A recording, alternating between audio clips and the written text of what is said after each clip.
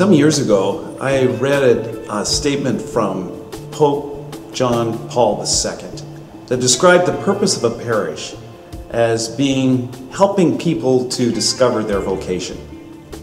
Now, we all know from our understanding of baptism that our vocation begins even very early in life, and it's the scriptures even from before we are born. In our baptism, we know that each one of us is called by name to be a priestly, kingly, and prophetic people. In this video, you will hear about the stories of some young people in our parish who have come to an understanding of what it means to follow the vocation of God.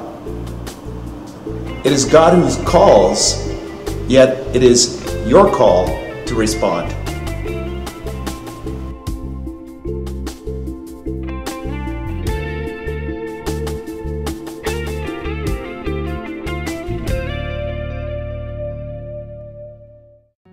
Hello, St. Anthony Parish. My name is Ben Bray, and I'm a fellow St. Anthony Parish parishioner, but also I'm a seminarian for the Archdiocese of Seattle.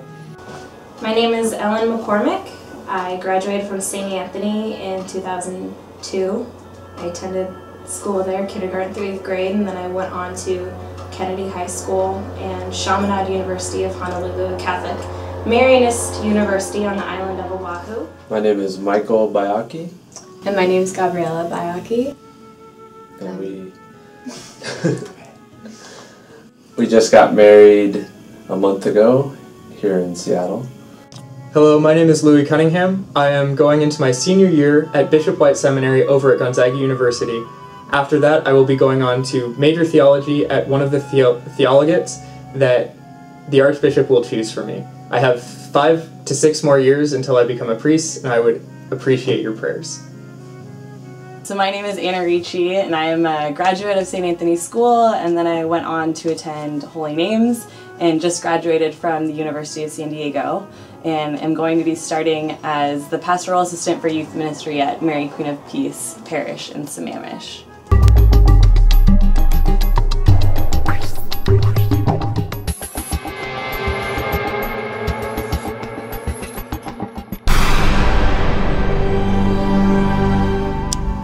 So how do I live out my vocation? It's really an overarching broad question to ask, but the biggest way would be to live within where Jesus has put me, and also to have prayer within a part of my life. When I say in a place where Jesus has put me, I mean within the seminary, one, but also within the circumstances that I've been given.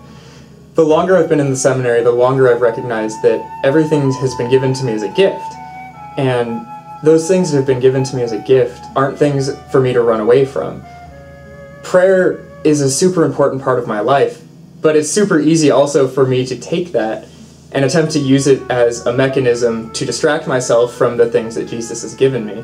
It's really an incredible environment to be in, and I hope that I always get to work with the Catholic Church no matter where it may take me. I love being in education, but if God pulls me somewhere else, I'd be willing to follow. People were still saying to me, Ben, have you ever thought about applying for seminary, or have you thought about being a priest? And what was interesting was that on the inside, I felt like saying yes, but it scared me because, as I said, each year, that voice inside was growing louder and louder and louder. So when I was praying before the Blessed Sacrament one time, after a talk right there at the camp, I believe that it was Jesus talking to me. I had a sense of, why are you running away? It was just those simple words, just right within my heart. And I knew right then and there that it was time to stop denying, stop saying no, and to finally, I guess, finally man up and just accept that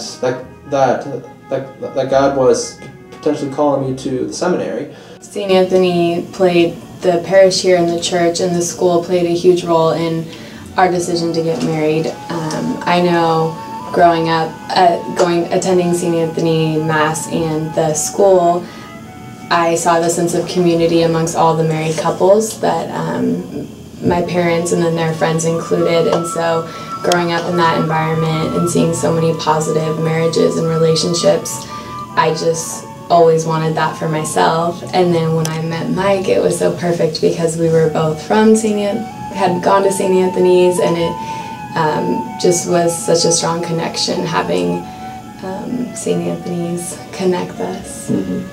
In thinking about how I live out the person that God called me to be, I think first that just starts with your everyday actions and what you do, and for me, my faith is at the core of who I am, and a large part of that I think is made up of how I was brought up and how I was raised and the people that have influenced me, being able to be at a Catholic school and then a Catholic high school as well as a Catholic college definitely had a big impact on that.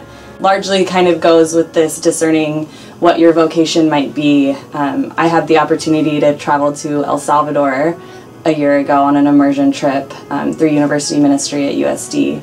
And I heard a sister there describe her spirituality to me as living out her deepest truth. And so I think to me that's a large part of deciding what that vocation is for you and deciding what that passion is in you. What is your deepest truth? What is that calling that you feel? For me, that was youth ministry, but that wouldn't be for everyone, and it doesn't have to be a job even. It can just be talking to people. It can be serving. It can be a specific type of issue that you might be particularly passionate about. But really finding what that is and then seeing how God is calling you in that direction, I think, is a huge part of that.